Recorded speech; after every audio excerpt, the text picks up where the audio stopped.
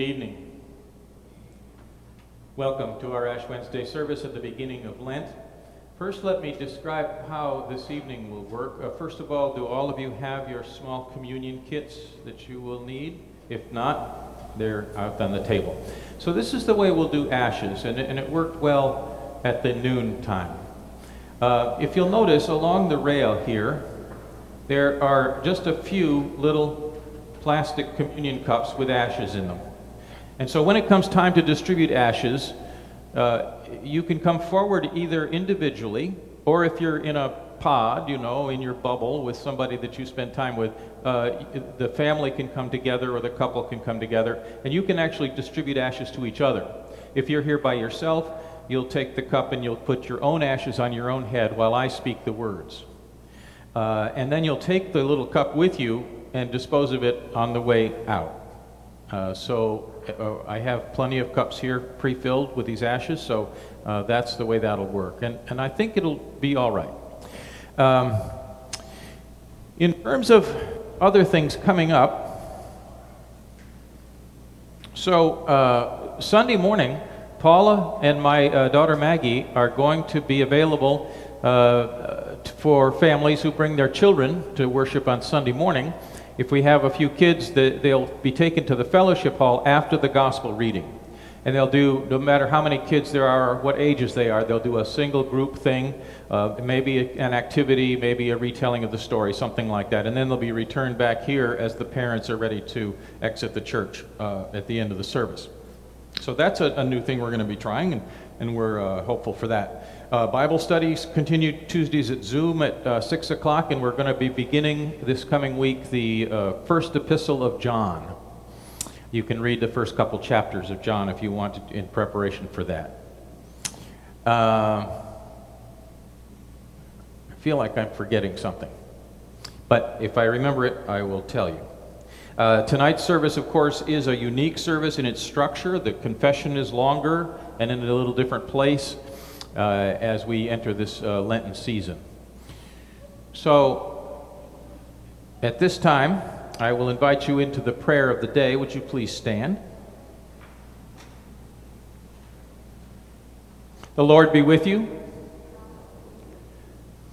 Gracious God, out of your love and mercy, you breathed into dust the breath of life, creating us to serve you and our neighbors. Call forth our prayers and acts of kindness, and strengthen us to face our mortality with confidence in the mercy of your Son, Jesus Christ, our Savior and Lord, who lives and reigns with you and the Holy Spirit, one God, now and forever. Amen. Please be seated for the first scripture reading. This reading is in the second chapter of Joel. Blow the trumpet in Zion. Sound the alarm on my holy mountain. Let all the inhabitants of the land tremble, for the day of the Lord is coming, it is near. A day of darkness and gloom, a day of clouds and thick darkness. Like blackness spread upon the mountains, a great and powerful army comes. Their like has never been from of old, nor will it be again after them in ages to come. Yet even now, says the Lord, return to me with all your heart, with fasting, with weeping, and with mourning. Rend your hearts and not your clothing. Return to the Lord your God, for he is gracious and merciful, slow to anger, and abounding in steadfast love, and relents from punishing. Who knows whether he will not turn and relent and leave a blessing behind him, a grain offering and a drink offering for the Lord your God.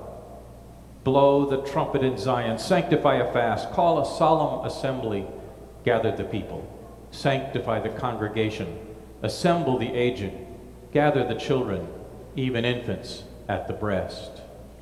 Let the bridegroom leave his room and the bride her canopy. Between the vestibule and the altar, let the priests, the ministers of the Lord, weep. Let them say, spare your people, O Lord, and do not make your heritage a mockery, a byword among the nations. Why should it be said among the peoples, where is their God? The psalm is the 51st psalm, and if you wish, you may speak it from your pews along with me as I read. Have mercy on me, O God, according to your steadfast love. According to your abundant mercy, blot out my transgressions. Wash me thoroughly from my iniquity, and cleanse me from my sin. For I know my transgressions, and my sin is ever before me. Against you, you alone have I sinned, and done what is evil in your sight, so that you are justified in your sentence and blameless when you pass judgment. Indeed, I was born guilty, a sinner when my mother conceived me. You desire truth in the inward being, therefore teach me wisdom in my secret heart. Purge me with hyssop, and I shall be clean. Wash me, and I shall be whiter than snow. Let me hear joy and gladness. Let the bones that you have crushed rejoice. Hide your face from my sins, and blot out all mine iniquities. Create in me a clean heart, O God, and put a right spirit within me. Do not cast me away from your presence, and do not take your Holy Spirit from me. Restore to me the joy of your salvation, and sustain in me a willing spirit. Then I will teach transgressors your ways, and sinners will return to you. Deliver me from bloodshed, O God of my salvation, and my tongue will sing aloud of your deliverance. O Lord, open my lips, and my mouth will declare your praise. For you have no delight in sacrifice. If I were to give a burnt offering, you would not be pleased. The sacrifice acceptable to God is a broken spirit, a broken and contrite heart, O God, you will not despise. Do good to Zion in your good pleasure. Rebuild the walls of Jerusalem. Then you will delight in right sacrifices, in burnt offerings and whole burnt offerings. Then bulls will be offered on your altar. Our second scripture reading is in 2 Corinthians in the 5th chapter. This is St. Paul writing. So we are ambassadors for Christ. Since God is making his appeal through us, we entreat you on behalf of Christ, be reconciled to God.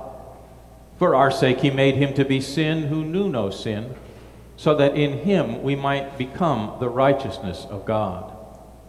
As we work together with him, we urge you also not to accept the grace of God in vain.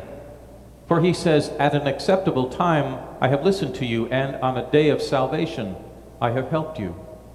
See, now is the acceptable time.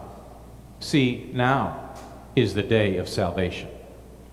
We are putting no obstacle in anyone's way, so that no fault may be found with our ministry.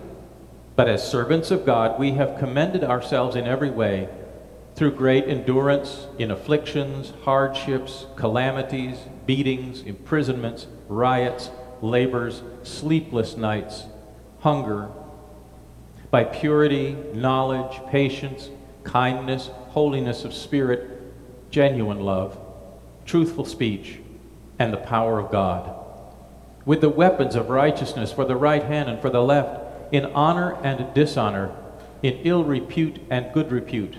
We are treated as impostors, and yet are true, as unknown, and yet are well known, as dying, and see, we are alive, as punished, and yet not killed, as sorrowful, yet always rejoicing, as poor, yet making many rich, as having nothing, and yet possessing everything. We hear now an anthem recorded to be played.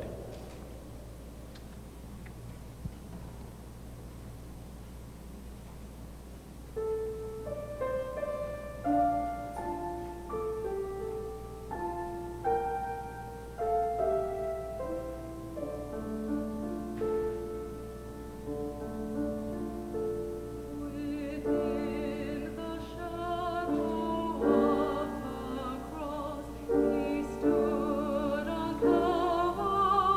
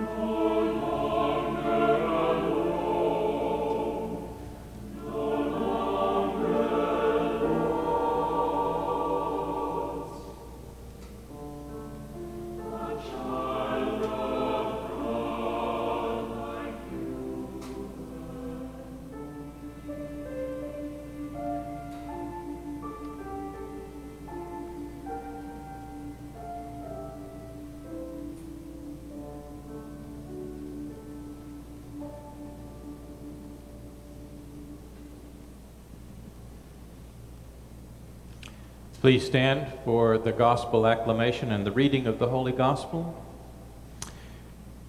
Return to the Lord your God.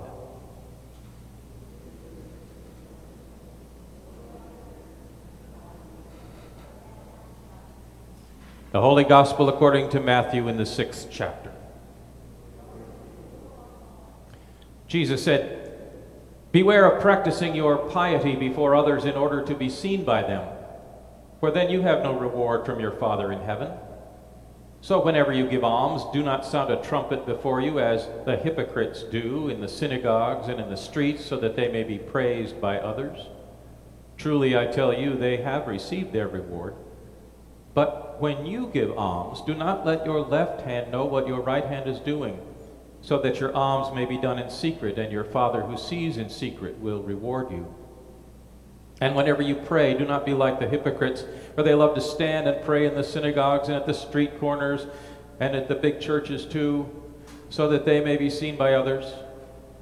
Truly I tell you, they have received their reward.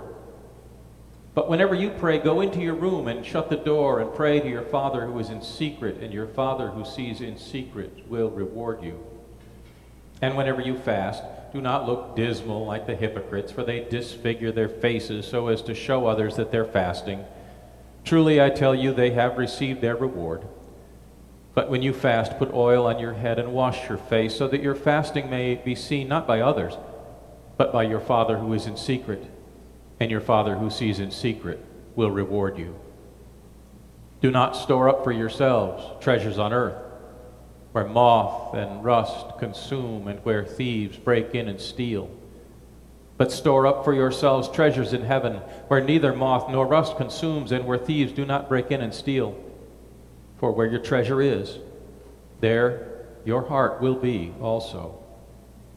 This is the gospel of the Lord.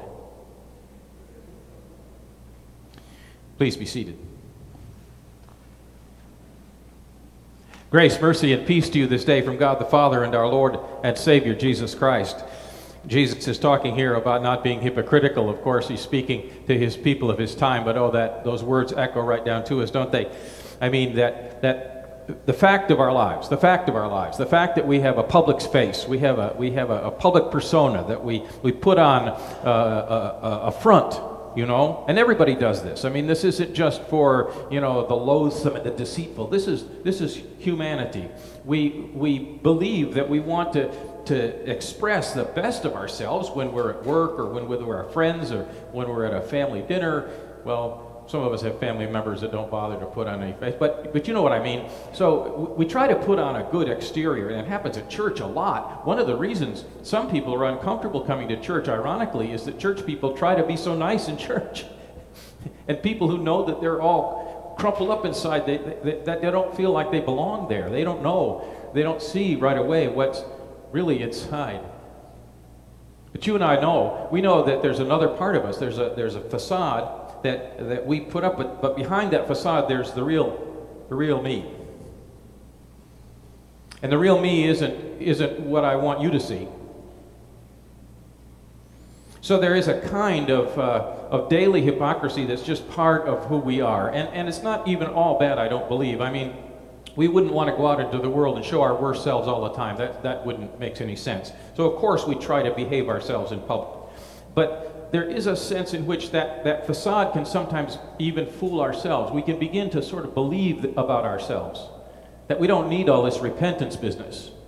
I mean, that's for real sinners, you know. That's for people who are really bad. I mean, we're good folks. We're decent. We do like our neighbors. Sometimes we even love our neighbors. We're generous with our money, and we try to help the poor and the hungry, and we do all those good things. We're not really bad. So what is all this repentance about? And why would Joel, this ancient prophet, why would he say that the day of the Lord is like darkness and gloom? And why would Jesus here say that, you know, if your treasure is too much in this world, it's all going to go. The rust will come, and the moth will come, and the thieves will come, and it disappears. It's all temporal. It's all temporary. It's all flashy. It's all, well, as we're going to say in a little bit, it's just dust. It's just fancy dust. Your house, your car, your clothes, all the things that you treasure in this world. Again, not that they're all bad, of course, but they are all temporary. And when the day of the Lord comes, a permanent thing will replace the temporary. And there will be some unsettledness about that. And when the day of the Lord comes, any facade that we've managed to keep up in front of our neighbors, well, it won't stand in front of God. And we're going to realize what this repentance business is about. Letting go of the things that we've treasured in this world that amount to really dust and rust. Letting go of the pretense that we don't need to repent. Letting go of the image that we have sometimes even convinced ourselves to believe that we could actually stand in the presence of God and not fall to our knees trembling. All that will go away. And some of us have experienced that in times of our lives. The 12-step groups talk about people hitting rock bottom, and some of us have been either there or pretty close. We've seen what it's like to be exposed for who's inside of us. And some of us have learned that the glorious holiness of God shines a light into those deep, shadowy places in a way that's uncomfortable.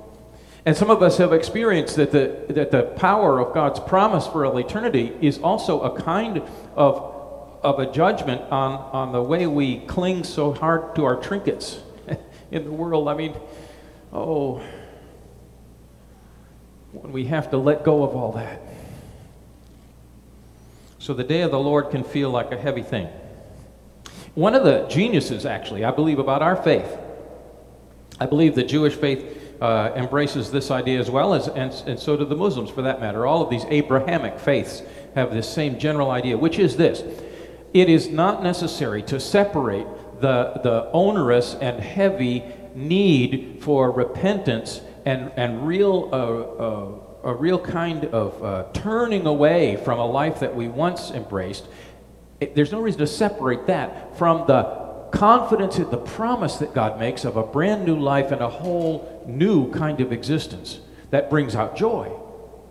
So much of the world's trouble, I believe this as a person who studied psychology, so much of the world's trouble is based on the fact that people either embrace one or the other. They either embrace the fact that humanity is so broken that, I mean, it's like on our own terms, who could be saved? We even hear that in the scriptures. Lord, who could be saved? Who could stand? And they deny the possibility of a hopeful inheritance at the end of all things, because they can't make those two fit together. And then there are other people who can't face the repentance piece. They can't face the sin piece. I've actually known people who would not go to church during Holy Week because all that sin talk, crucifixion. Who needs that? I just want to wait till Easter. They can only cling to the joy. They can only cling to the hope. They can only cling to the promise, but they can't face the need for true contrition and true repentance. Our faith says these things go together. Life's hard sorrows and struggles are intermingled with a confident promise in an inheritance that comes from God. And keeping these two paradoxical things in tension is part of what makes this a viable faith for the real world. If the hope that Jesus proclaimed cannot be proclaimed to people who are wrestling with real sin, it doesn't mean a thing. And if the repentance that we seek is unable to cling to the hope of the inheritance, then it's nothing but a morbid kind of navel-gazing. We need to remember that these go together. Real human beings who have real spiritual needs, real brokenness in their lives. These are the people to whom Christ came. Didn't he say it? I don't come for the healthy, I come for the sick, the spiritually sick. A broken and a contrite heart, O Lord, you will not despise. I'm inviting you into a Lenten season of a broken and a contrite heart. I love you. I don't mean life to be bad for you. But we, together, we need to recognize that that facade that we have, as necessary as it is for polite company, is only that. And there's a real person inside that has some different characteristics. And we need to face that, and we need to repent of it, and we need to ask God to cleanse that and transform it. And while all that's going on, we need to hear the gospel. Gospel of grace.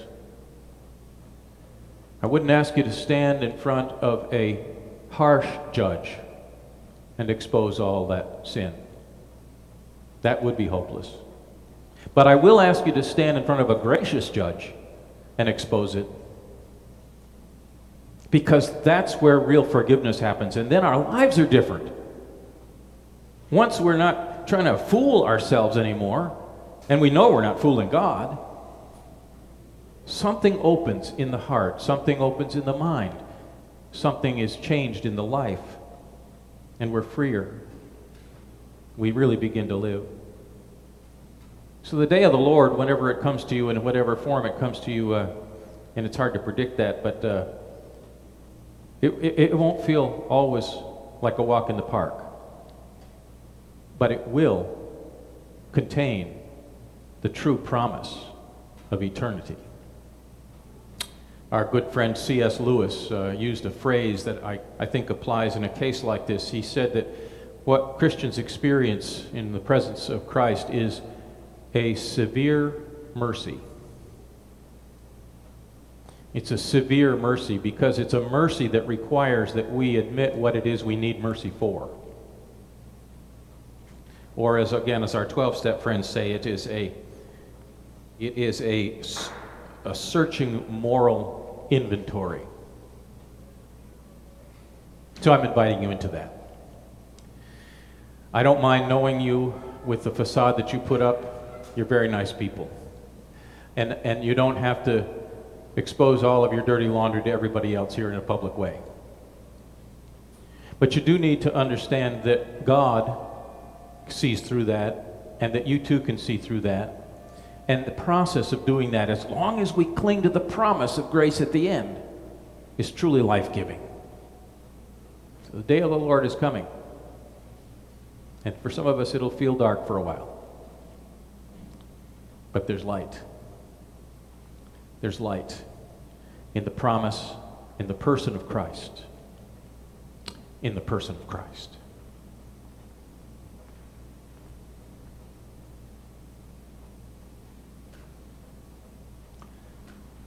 Adrian will now play for us a couple of verses of O Lord throughout these 40 days.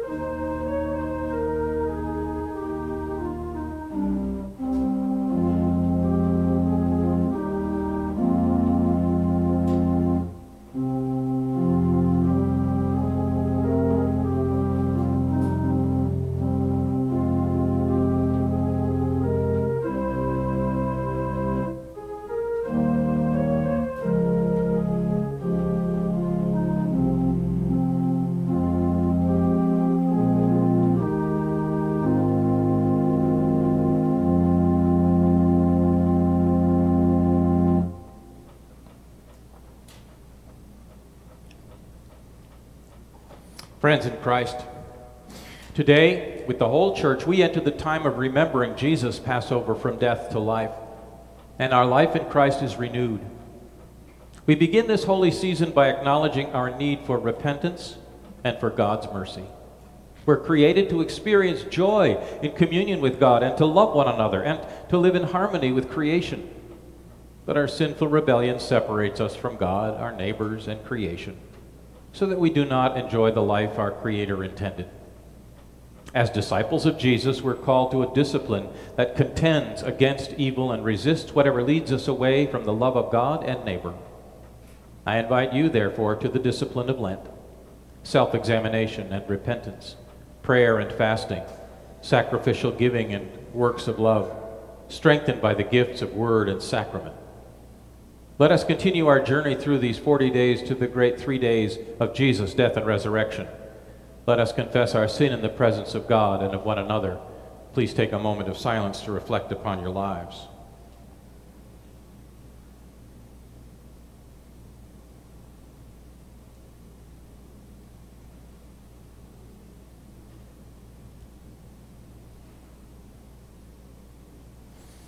Join me, please. We confess to you and to one another and before the whole company of heaven that we have sinned by our own fault, by our own most grievous fault, in thought, word, and deed, by what we have done and by what we have left undone. We have not loved you with our whole heart and mind and strength. We have not loved our neighbors as ourselves. We have not forgiven others as we have been forgiven. We have shut our ears to your call to serve as Christ served us. We have not been true to the mind of Christ. We have grieved your Holy Spirit. Our past unfaithfulness, the pride, envy, hypocrisy, and apathy that have infected our lives, we confess to you. Our self-indulgent appetites and ways and our exploitation of other people, we confess to you. Our negligence in prayer and worship and our failure to share the faith that is in us, we confess to you. Our neglect of human need and suffering and our indifference to injustice and cruelty, we confess to you. Our false judgments, our uncharitable thoughts toward our neighbors, and our prejudice and contempt toward those who differ from us, we confess to you. Our waste and pollution of your creation and our lack of concern for those who come after us, we confess to you. Restore us, O God, and let your anger depart from us.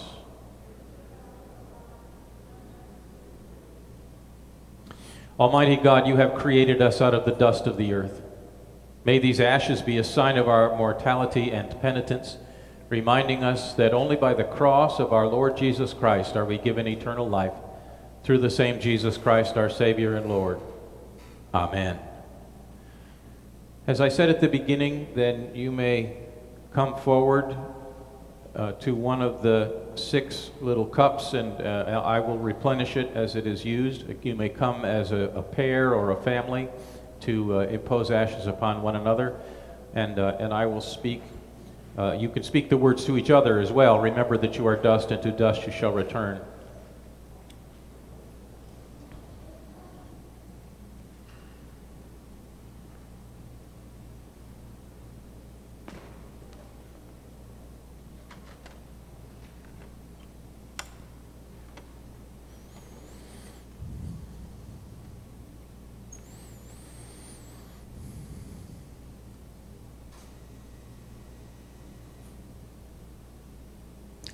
Remember that you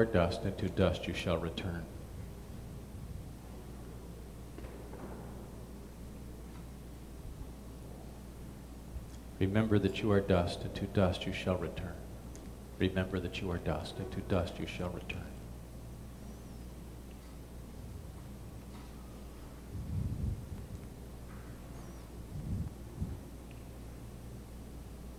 Remember that you are dust, and to dust you shall return. Remember that you are dust, and to dust you shall return.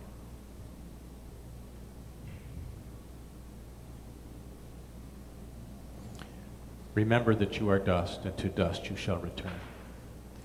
Remember that you are dust, and to dust you shall return.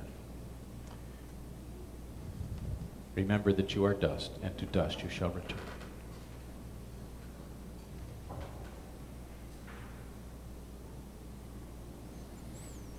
Would you please say those words to me?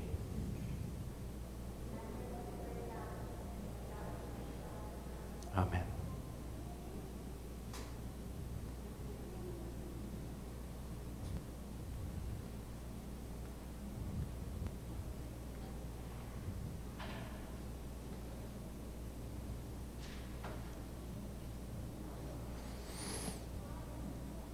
Accomplish in us, O God, the work of your salvation. By the cross and passion of your Son, our Savior,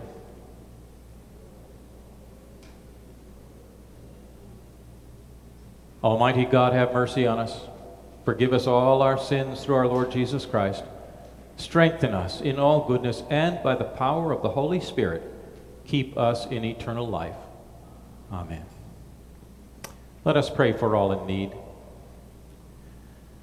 For the church, that we may repent and be renewed, Lord, in your mercy. For those who hold high office, that they may be servants and agents of justice, Lord, in your mercy. For the planet, that it may sustain our human family, Lord, in your mercy. For any other needs that we know, please now lift any petitions that are on your hearts.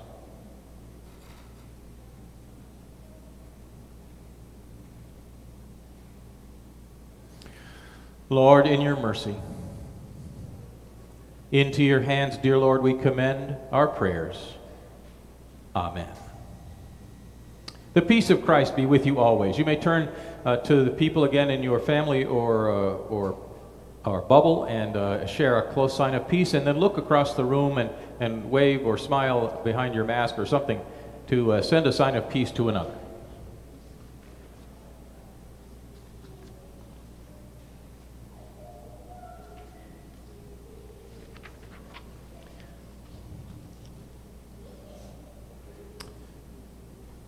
The Lord be with you. I invite you to stand at this time as we begin now to prepare for our Eucharist. Lift up your hearts. Let us give thanks to the Lord our God. It is indeed right, our duty and our joy, that we should at all times and in all places give thanks and praise to you, Almighty and merciful God, through our Savior, Jesus Christ. And so with all the choirs of angels, with the church on earth and the hosts of heaven, we praise your name and join their unending hymn. Holy, holy, holy Lord, God of power and might, heaven and earth are full of your glory. Hosanna in the highest. Blessed is he who comes in the name of the Lord. Hosanna in the highest. In the night in which he was betrayed, our Lord Jesus took bread. He gave thanks, broke it, and gave it to his disciples, saying, "Take and eat. This is my body given for you. Do this for the remembrance of me." After supper, he took the cup. He gave thanks and gave it to them to drink, saying, "This cup is the new covenant in my blood, shed for you and for all people for the forgiveness of sin. Do this for the remembrance of me." As our Lord taught us, we are bold to pray. Our Father, who art in heaven, hallowed be thy name. Thy kingdom come, thy will be done, on earth as it is in heaven. Give us this day our daily bread, and forgive us our trespasses, as we forgive those who trespass against us. And lead us not into temptation, but deliver us from evil. For thine is the kingdom, and the power, and the glory, forever and ever. Amen. At this time, please open your communion packs and receive those elements there.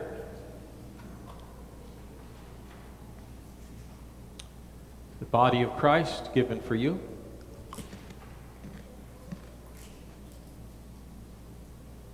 The blood of Christ shed for you.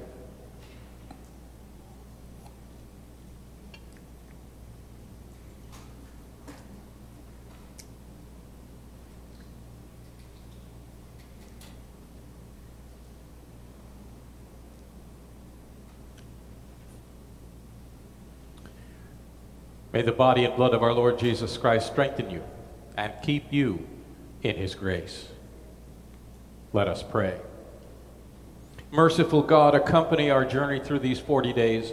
Renew us in the gift of baptism, that we may provide for those who are poor, pray for those in need, fast from self-indulgence, and above all, that we may find our treasure in the life of your Son, Jesus Christ, our Savior and Lord, who lives and reigns with you and the Holy Spirit, one God, now and forever.